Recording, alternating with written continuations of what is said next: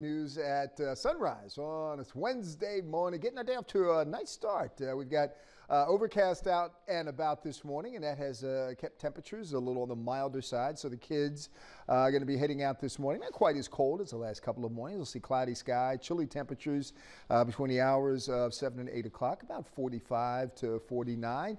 Again, Charlottesville, good morning. We're 50. We hit 57 yesterday, so clearly, temperatures have not cooled that much since then. It's 45 to the north in Madison.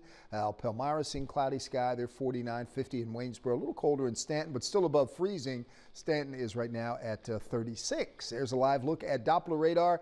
No travel-related issues if you're heading out to work and school this morning. Again, a little bit of a morning chill, but it's not how you start. It's how we're going to finish. And by this afternoon, we're going to be near 70 degrees. So pretty significant warm-up. Now, there is a weak cold front to our north.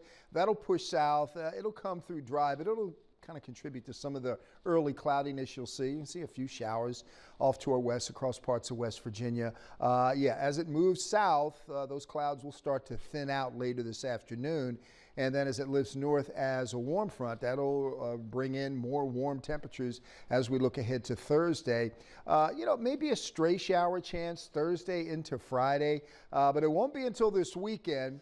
Computer models now starting to come in better agreement with a frontal boundary and some waves of low pressure right now in the southwestern part of the nation. That will have a chance of bringing some rain showers to us late Saturday into early Sunday. And with the timing of that and the colder temperatures settling in overnight into early Sunday, we could see a combination of some rain and maybe even some snow showers in our forecast. Now, again, right now it doesn't look like it's going to accumulate to much, under a half inch of any accumulation. And with temperatures so warm, you may see something on untreated surfaces, grassy areas, but really nothing too significant.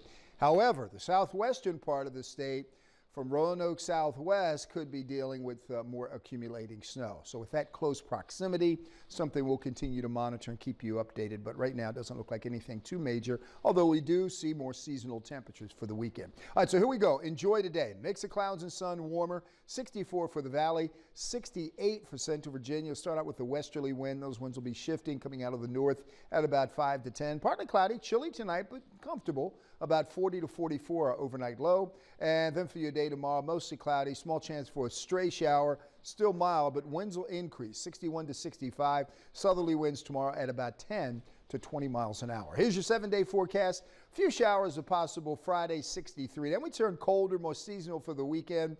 Mostly cloudy Saturday, some late rain showers, 48. Morning snow shower chance on Sunday, mostly cloudy, 49. And then we warm back up, mostly sunny Monday. We'll get up to 56.